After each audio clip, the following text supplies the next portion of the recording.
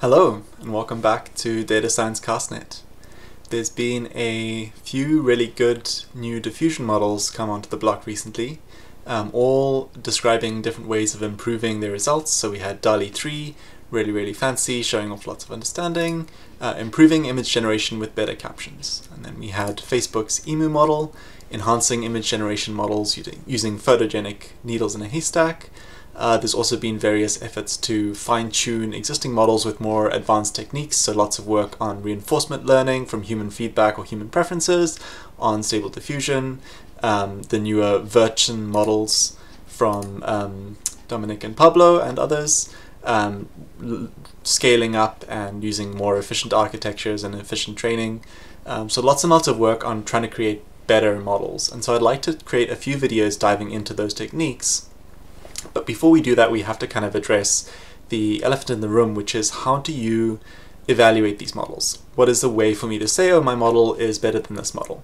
Because historically we've had measurements such as FID, which is like a measure of how similar two distributions are in the space of an image model. It's a very technical measure of like image fidelity, but not necessarily perfect in terms of actually applying to these models. And in fact, some more recent works have found that it's kind of almost an anti-signal once you get good enough.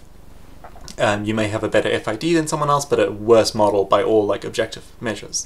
And so the gold standard that you'll see in a lot of these papers is user evaluation, right? This figure here, figure 1 in the Stable Diffusion XL paper, this is the one introducing the larger, better version of Stable Diffusion, comparing user preferences between SDXL versus Stable Diffusion 1.5 and 2.1. And they show, given two images for the same prompt, which of these is better. They ask real human beings for their preference. And this is the same for something like Facebook's EMU model. When they're evaluating this, they're going to say, what is the human evaluation results, right? We show humans the image and we say, okay, please give us the visual appeal. Which of these two is better? The text faithfulness, which of these two is better? The for different sets of prompts and different models and so on. So that's really the gold standard, is to put these images in front of someone and say, if you had to choose one, which would it be? Because ultimately, like happy users, if you're designing a product for users, that's going to be a really good metric. But we can't necessarily do that, right? We don't have vast swathes of users at our disposal unless you're a large company. And maybe you're wanting to just test out some different things yourself and you don't want to sit there rating tons of images. I can highly recommend it, but it does get time consuming. Okay, so this whole video today is going to be looking at a couple of alternatives, focusing on a really nice dataset and model called Pick and the model being PickScore. And so what this is trying to do is take this idea of scoring an image and turn it into something that we can run without necessarily having to put the images in front of users. And the end result of this is going to be something like this, where we can take different models, run them through our scoring pipeline and get a single value that tries to capture how well does this model do, right? The base model versus a fine-tuned model, or trying different styles and settings. And we can also compare this across different like hyperparameters of sampling. So let's dive into code and let's run through some examples here. And I'll share this notebook down below somewhere. So to test, let's just run, I'm just going to restart. We're going to load up a Stable Diffusion pipeline. And for arbitrary reasons, I've decided on Stable Diffusion 2.1. You could switch in your own version. You could try this on some different model. Or like I'll show, we can use this to compare between different models. Okay, so I have a pipeline. I can type in a prompt, a photo of an astronaut riding a horse on Mars, and we're going to get back an image that ideally matches that prompt. So the question is, how do we score this? One metric that's fairly popular in terms of how does the image follow the prompt is to use CLIP. CLIP is a model from OpenAI, and then there's lots of open variants of it that gives us a similarity score between an image and a piece of text. Right, so it's trained on images with captions, and it gives us a kind of alignment between the two. CLIP has some downsides. It's not great at verbs. It's just good at looking for objects or components in a picture. But in general, it gives us a pretty robust score for how well is my model following the prompt. A high score might be 33, 35, 38. A low score might be something like 15 or 20. And this is just like a cosine similarity between the embedding of the image and the embedding of the text, scaled and tweaked.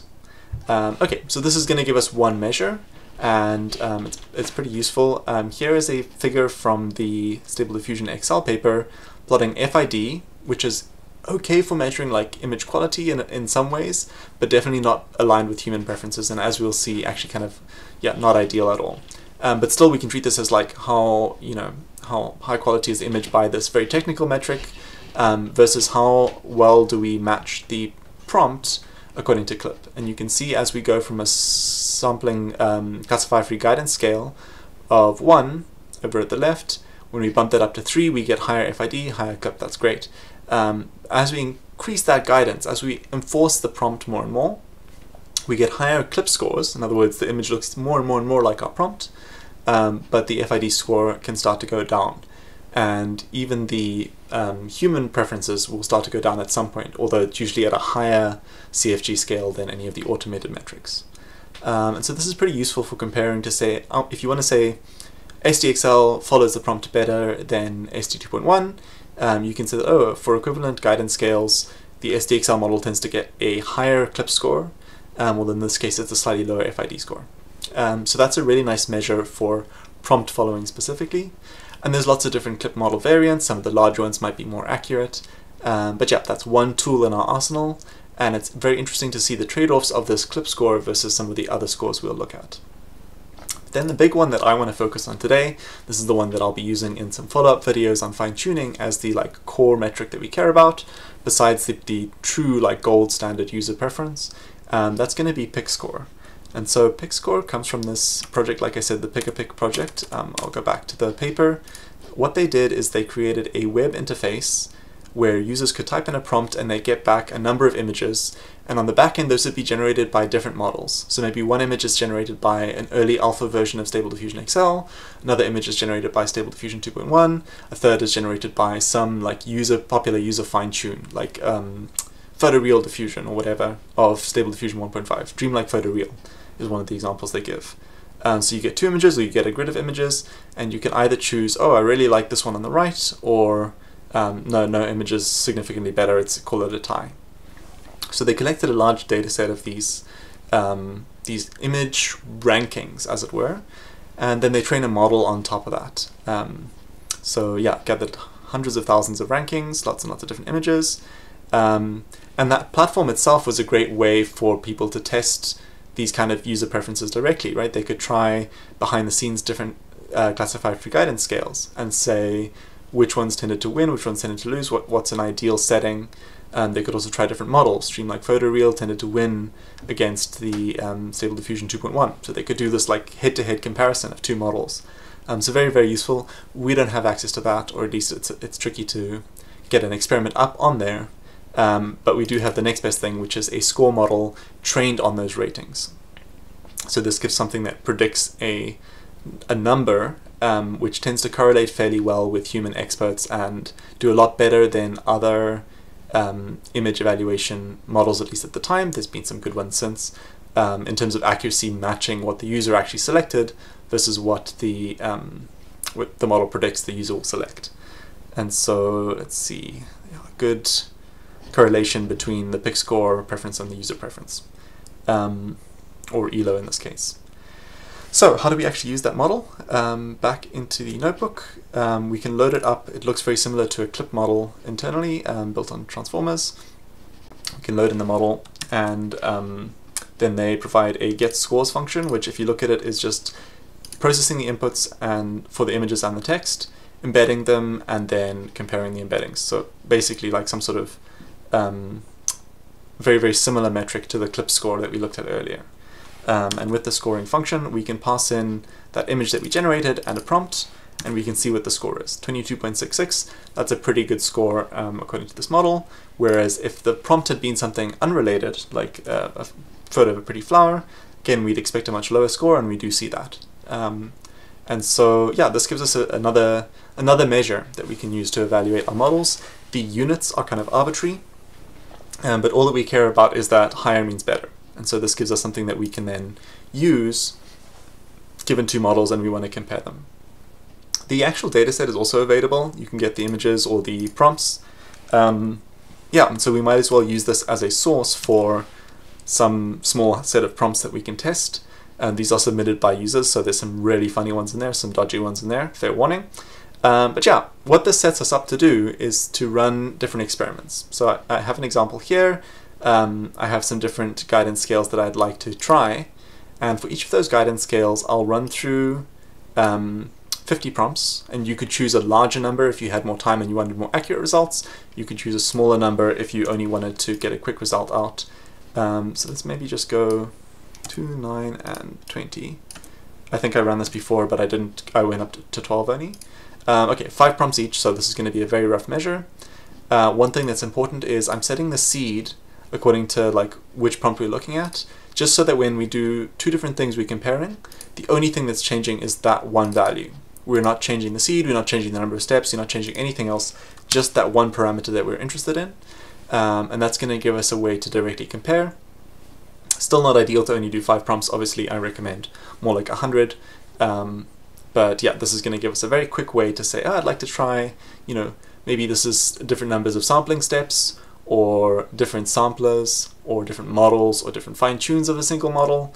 This just gives us a way to quickly compare, go across the same prompts, the same seeds, different models, see which one does better.